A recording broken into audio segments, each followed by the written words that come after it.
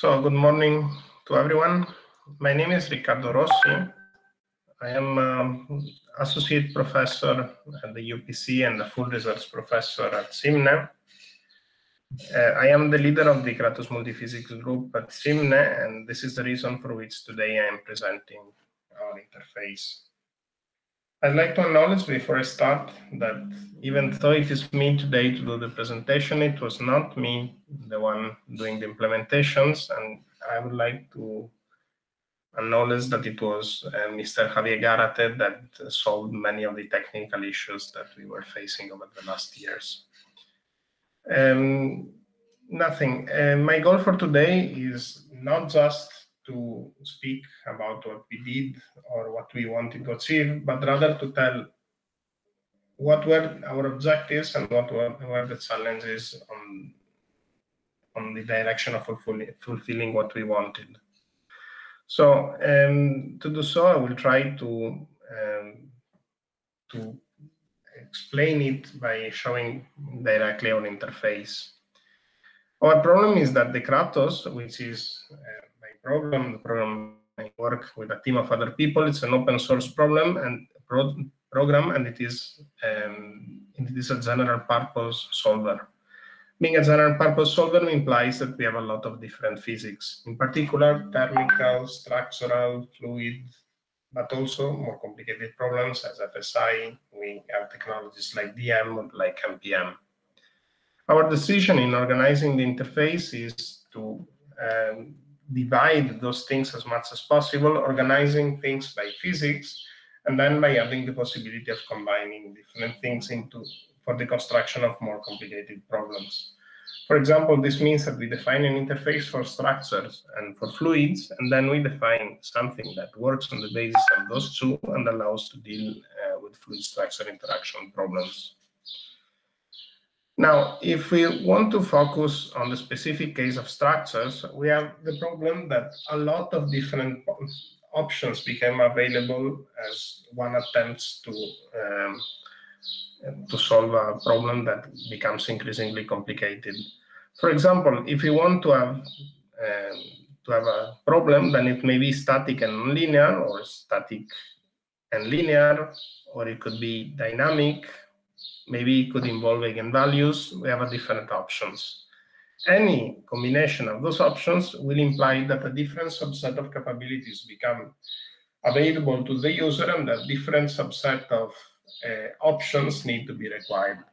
For example, if we go and we take a look to the element technologies that are available in the case of static nonlinear structures, then we have a number of different elements that are available that allow to do this within Kratos. And for every of those, then we will have to choose a constitutive law that fulfills the kind of material behavior that we want to simulate. In particular, for example, if we now choose a linear elastic constitutive law, which represents isotropic 3D elasticity, we recall that we are in 3D, then in this case, we will need to prescribe just 3 parameters: density, Young modulus, and Poisson ratio.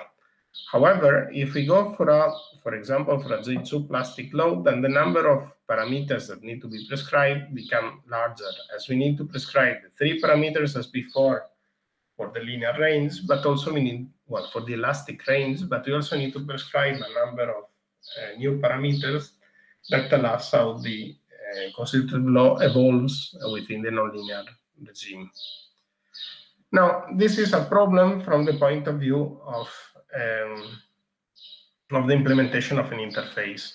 Of course, if all of those capabilities were available starting on day one, then one could build top-down this sort of tree, meaning that you decide what elements you want to make visible to the user, and then you tell for every of those elements what are the options that would be viable.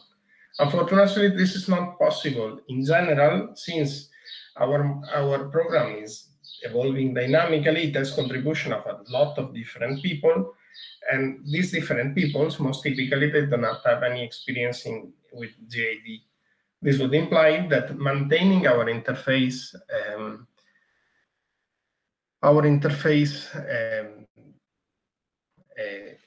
in sync with the code, that would become impossible.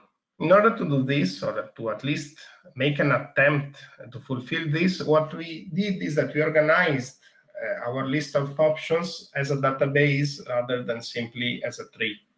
This implies in particular that for every element, we prescribe a number of different properties as the element, but also as the information about the domain we work on, the dimension, if you're in 2D, in 3D, or maybe in axisymmetry, the strain size, the fact if we have different, if the formulation is just irreducible, or if it has different combination of variables, and the fact if it is in large deformation or not. This information allows us to tell not what is the fixed list of constitutive laws that are compatible with this, but rather what are the properties that a constitutive law need to fulfill in order to be compatible with this sort of elements.